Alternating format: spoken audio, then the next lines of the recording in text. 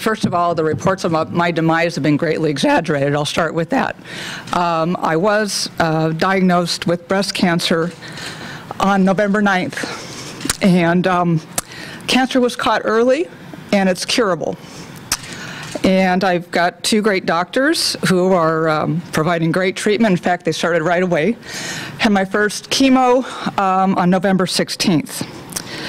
It's going to require a treatment program of 6 to 8 months with a few constraints on my activities.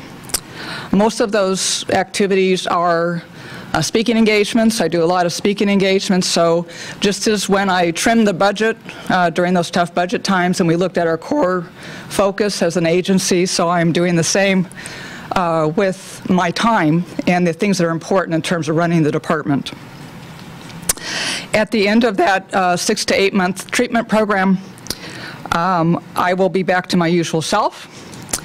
I will stay fully engaged with my duties and responsibilities as the Sheriff Coroner of Orange County during and after the treatment, and I plan to run for a second term in 2014. As always, it is an honor to serve as your sheriff, and I thank all of you for your continued support. Here's an important message for women out there, and men. Men also get breast cancer. I had a mammogram 6 months ago, and they found nothing. Everything was fine. I found this through self-examination, and I went to the doctor immediately and had it diagnosed. So when I say it was caught early, I really believe it was caught early. You don't want to be part of that club. You don't get to choose. We all know the statistics about cancer. You don't really, at least I did not really focus on it until I was diagnosed, and now I'm laser focused on it. No breast cancer in my family, no other kind of cancer in my family. I never smoked. I'm pretty healthy.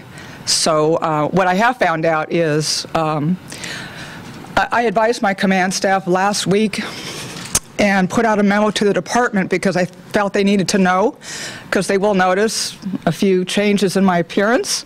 They will, I'll probably look better with the wig, who knows, and a little change in my normal schedule, which is pretty busy. I have all the confidence in the world that this department will do fine. I hope not too fine, you know, in my absence. I'm not really going to be absent, but I'm just not going to be there as much as I was for everything.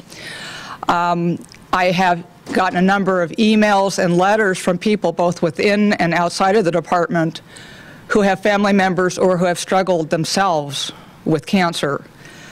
So I would just say, get your checkups, take care of yourself. Know that it is out there. It's a wonderful thing that they have made so many advances on the treatment. I mean, I had chemo Friday. I was at work Monday. It didn't used to be like that. So it's gotten much better, and they're much better at treatment and curing. And so I'm very optimistic about it. I have a great support network.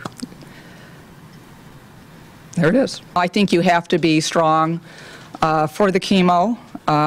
Considering, you know, what they're putting in you.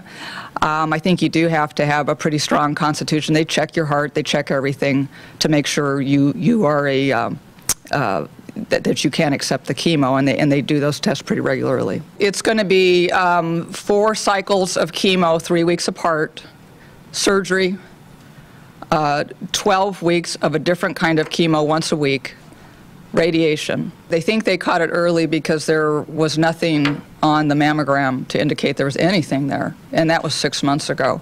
And I asked the question, it seemed like that happened rather quick, and they said it's not unusual, which is another lesson for us all. I have a hard time turning over decisions to other people, but in a health situation like this, I turn the decisions in terms of the treatment over to the doctors, and I feel, like I say, I feel very confident in how aggressive they are being.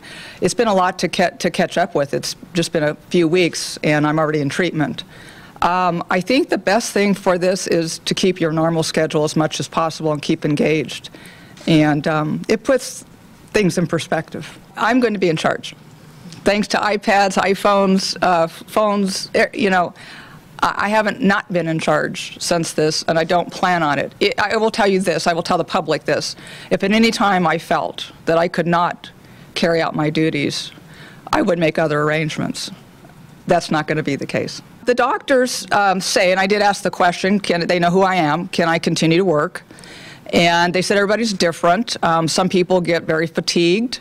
Other people power through it. And so far, I'm powering through it. We lost a sergeant who had been battling with cancer for some time, and we thought he was doing better at one point, and he got the news that it had come back. And so he was a young man, wonderful young sergeant with a family, with children. They were prepared at the end, and he did everything he could to prepare them because he's that kind of man. So we were saddened to hear about his loss. But you know, the stories are out there more than we pay attention to. I mean, there's probably not one person in this room who hasn't been impacted by someone who has had cancer. So yeah, we've had our share in the department. We've gone through, you know, our sadness at losing our family members within the department as well. So, you know how we always say, don't sweat the small stuff, but we still do? Well, when you get something like this, you don't sweat the small stuff anymore. It's all small stuff when it gets down to survival. And what's really important, and where do you spend your time? Because I did not have a history of cancer in my family, because I never smoked, I took care of myself, it's not always a guarantee. I like to say cancer is indiscriminate about who it attacks. There's a lot of people that are battling this in obscurity, and I'd really like to be able to do that. Unfortunately, I can't. And in a way, I don't have a right to do that because I am in this position, and I felt that the public had a right to know. Certainly my staff and the department had a right to know what we were facing. But like I said, I've talked to a lot of people who are living this out in obscurity, single moms. Can you imagine? I don't have little kids to worry about. I try and look at the positive for me. I'm not 30 years old. I'm not a single mom. That would be tough. And I've talked to them. And so you think about how you can support them. How can you support them?